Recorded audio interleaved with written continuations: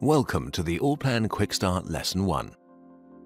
In this brief lesson, I will show you the user interface and most important elements in Allplan. Allplan starts with the so-called Welcome dialog, which you see here in the middle of the screen. In addition to the most important functions for project management, this useful window also offers access to recently opened projects. Further down, you'll find useful tips and explanations about new functions and the direct connection to the Allplan communication platforms Allplan Connect, Allplan Exchange, and Allplan BIM+.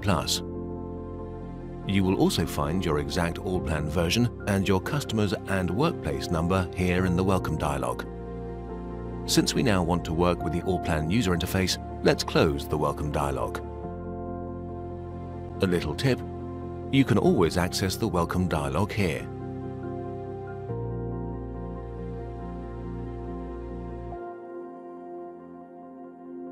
There are basically two ways to access the functions in Allplan, both of which are important.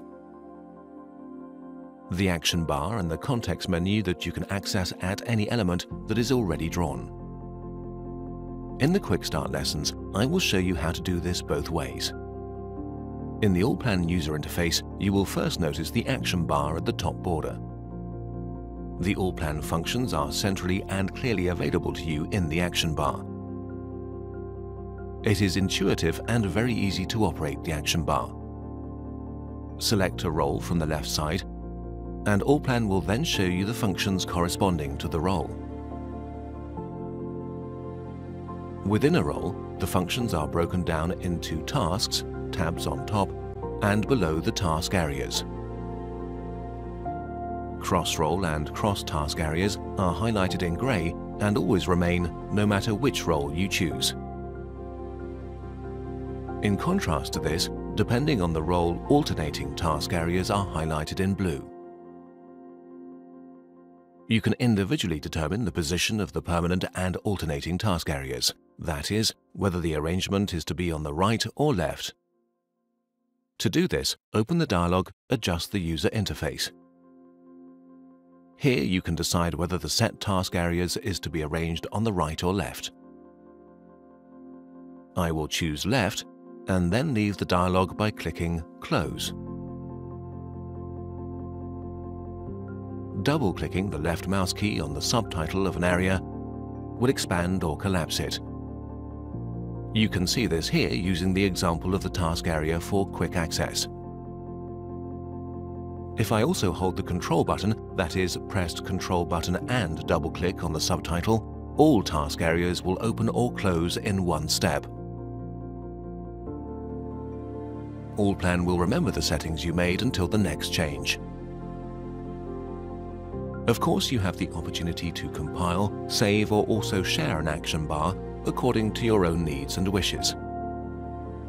To do this, start the action bar configurator and create a new action bar from the ground up, or choose one of the supplied templates and adapt this to your needs.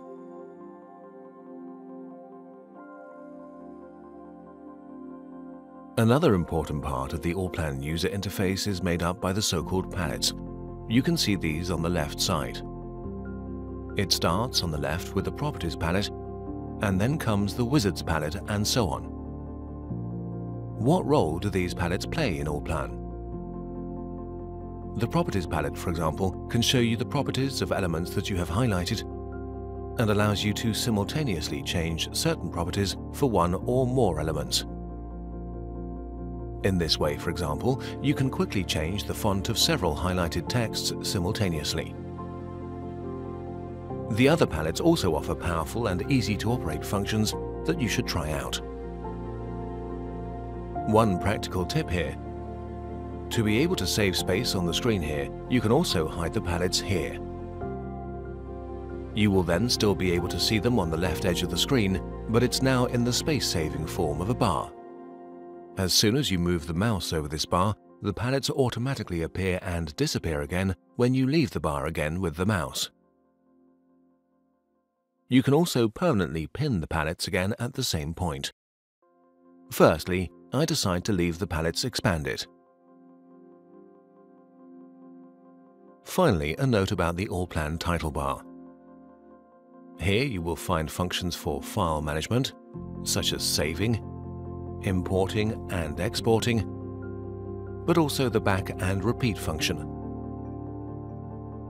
the convenient Allplan window control, and the Allplan options.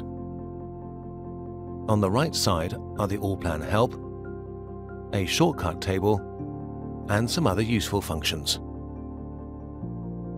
After this brief overview of the Allplan user interface, in the next lesson we will cover the Allplan building structure, in which you very easily and intuitively manage your building model and the derived objects such as views, sections and reports.